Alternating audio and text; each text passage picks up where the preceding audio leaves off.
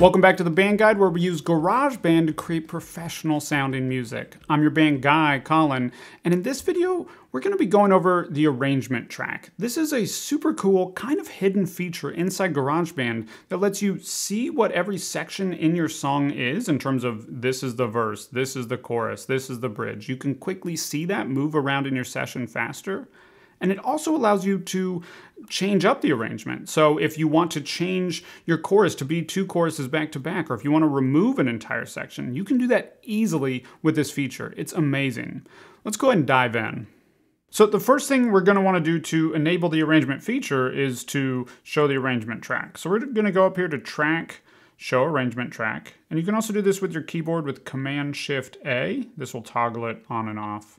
And to start arranging your track, to start putting these markers in, we're just going to hit this plus right here. And that's going to add in a section. So if we want to retitle this section, you can click here and you could change this to verse or chorus. But this is the intro, so we want to go with intro. And then you just want to set this to make sure, in particular, that it ends at all the right points. So in this case, our song actually starts after one bar, so it starts on 2.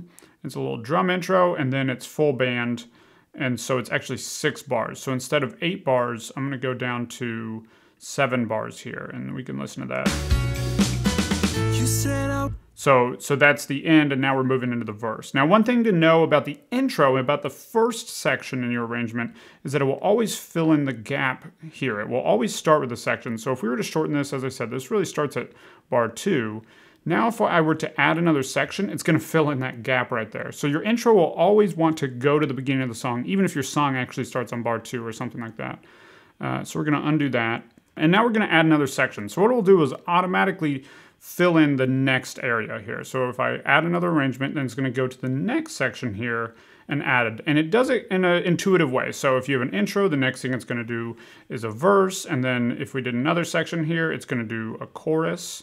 So you can see verse, chorus, and it is always doing it in 8 bars. It's very typical, but a lot of verses and a lot of choruses and a lot of parts of your arrangement could be 16 bars, 24 bars, they could be longer. So you always want to check, in this case, we're going to delete this here.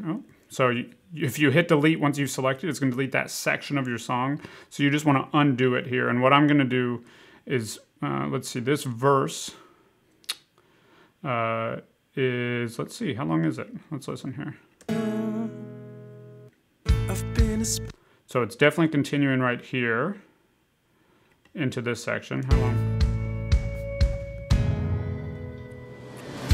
So now I know this is going up till here, and then we enter into the next section of our song.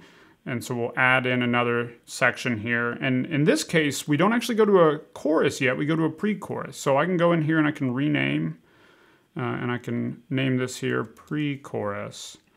And then we'll add in another section for after. Let's see how long.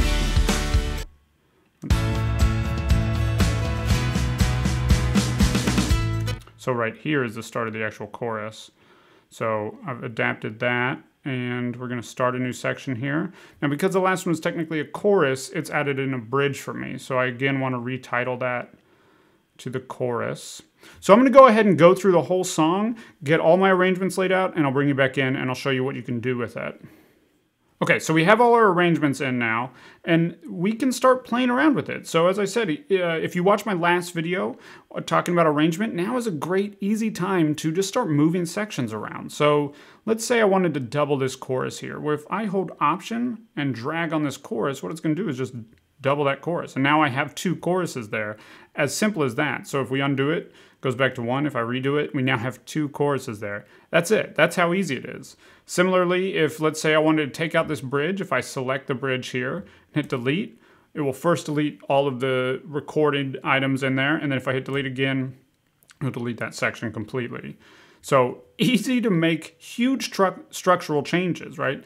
The problem with this is that you could accidentally make structural changes that you don't want to make. So if you're not using it, it can be safe to just turn it off. Sometimes I just turn it off if I'm not using it so I don't accidentally move something around. Because the other thing that you can do here is, let's say I just wanted to move this bridge here over to after this first chorus. Well, I just did that, and that was very easy, and you could accidentally do that.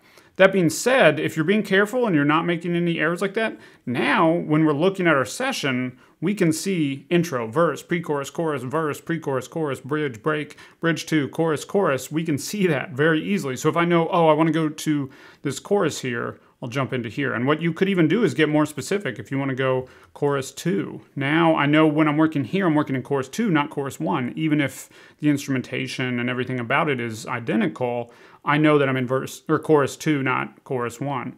Really, really helpful to quickly move around your session and play with the arrangement of your song. Now, if you've made it this far into a video about arranging your song inside GarageBand, I know you're serious about creating professional sounding music inside GarageBand, and I want to give you something to help with that. I've put together a 6-step checklist that just walks through the 6 steps to a pro mix inside GarageBand. It's the 6 steps that every professional mix has and how you can do them inside GarageBand. It's completely free. It's helped a lot of people already. I've gotten great feedback on it.